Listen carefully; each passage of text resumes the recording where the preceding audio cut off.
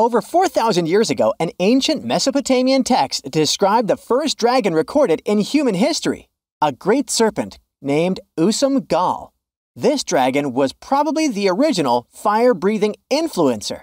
Since then, dragons have appeared in all cultures with different names and forms: small, medium, large, talking ones, city destroyers, and even those with donkey offspring. Looking at you, Shrek.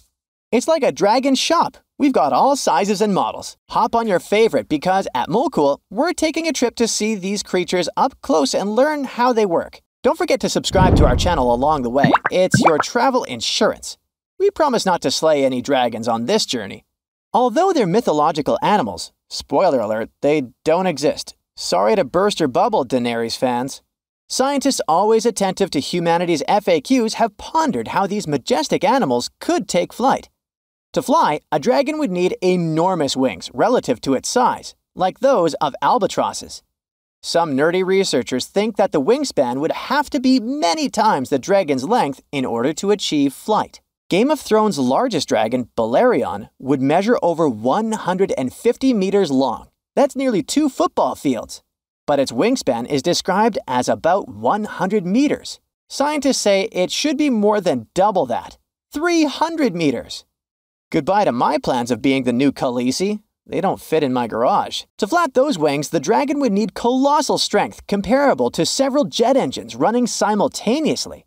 But the problem wouldn't just be the strength required, it would be the noise and powerful air currents generated. Every time our dragon wanted to take a spin, alarms would sound and people would flee to shelters. It would be like having a heavy metal concert and a twister at the same time. Now add the dragon's roar, hypothetically reaching 200 to 220 decibels, would be incredibly powerful, far surpassing the loudest animal roars like the blue whale's 188 decibels. Such a roar could cause immediate physical harm, including eardrum rupture and lung damage, and have the potential to topple structures similar to a powerful explosion or minor earthquake. That gives another dimension to the phrase, "my ears are bleeding." Additionally, this roar could theoretically be heard up to approximately 6,200 miles away. Under ideal conditions, a distance roughly equivalent to the distance between New York and Beijing. Imagine how dragons save in long-distance calls. The amount of energy needed to accomplish all this would be immense, so a dragon would have to eat nearly 10 tons of food to fly for just a few minutes. Run for your lives, as they're carnivores.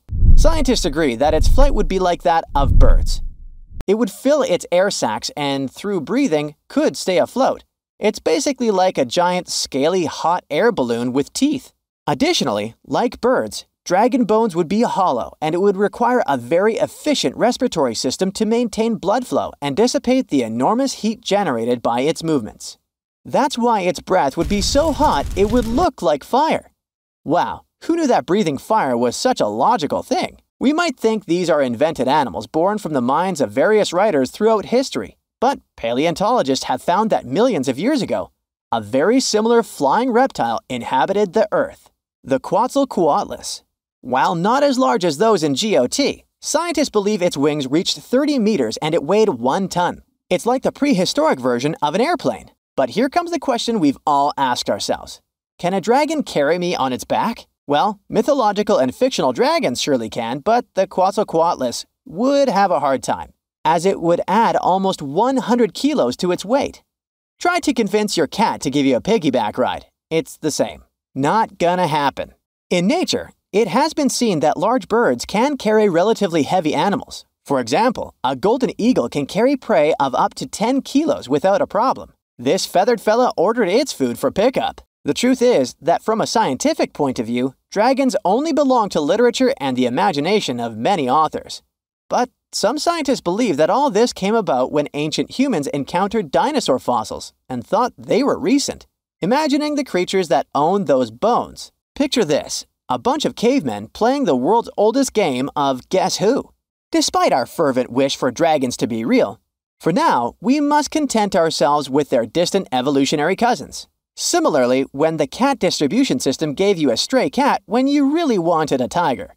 The Komodo dragon is the closest thing we've got. It's the largest lizard in the world, and although it doesn't fly, it has a very venomous bite and a forked tongue that makes it a very dangerous animal, but not as dangerous as a dragon. Take it as the diet version of a mythical dragon. And in the aerial department, we have the flying dragon or Draco, which can't fly but have membranes on their ribs that allow them to glide between trees. Yes, just like Batman in his wingsuit. Dragons may belong to mythology and even literature, and although science has debunked their existence, we're sure that someday we can fulfill our dream of riding an animal that breathes fire and flies. Until then, we'll just have to make do with roller coasters and spicy food.